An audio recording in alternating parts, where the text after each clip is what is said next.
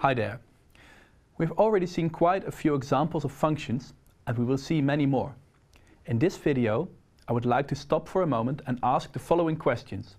Given a function, what numbers can you put into it, and what numbers do you want to put into it? Let me explain what I mean.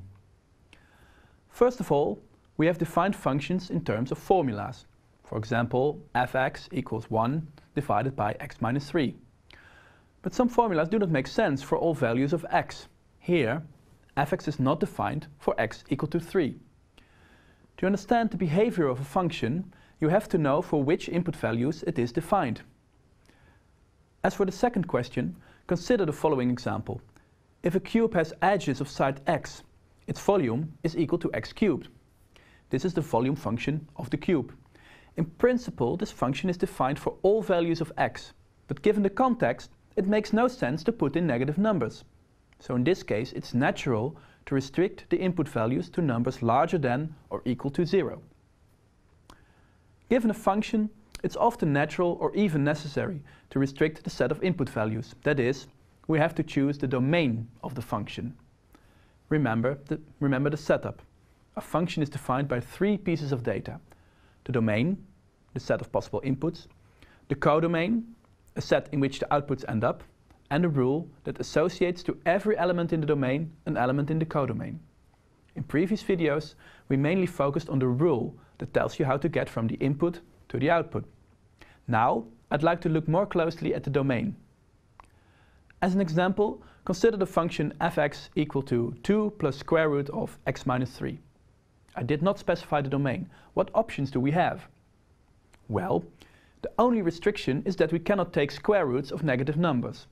So in this case, the function is defined precisely for x minus 3 larger than or equal to 0. That is, x must be larger than or equal to 3. The set of such x is the largest possible domain we can choose, called the maximal domain. In this case, it is the interval 3 to infinity, including 3. Often we will not mention the domain of a function explicitly and silently take it to be the maximal domain. However, sometimes the context makes restrictions natural. For example, think again of the volume function of a cube. The maximal domain is the set of all real numbers, which we denote by R. But given the context, it's natural to restrict to the set of numbers larger than or equal to 0, since only then the volume makes sense. Okay. Enough about the input side of functions. What about the output side? There are 2 related concepts here, codomain and range. Remember, the codomain is a set that contains the possible outputs of the function. And let me stress here, I say it contains. It does not have to be exactly equal to the set of possible outputs. You can take it larger if you like. Since every function that we consider produces real numbers, we can just take the set of all real numbers as a codomain.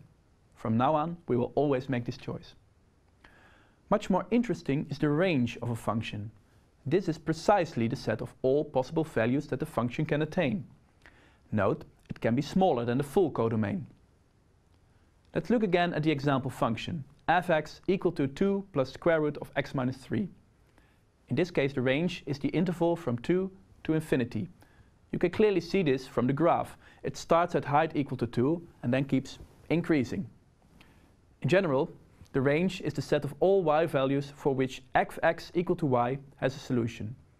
And indeed, you can show that for this function, the equation has a solution precisely if y is larger than or equal to 2.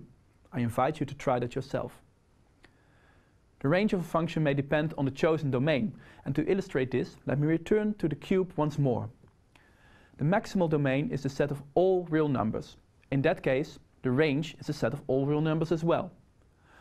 But for the natural domain, we left out the negative values of x.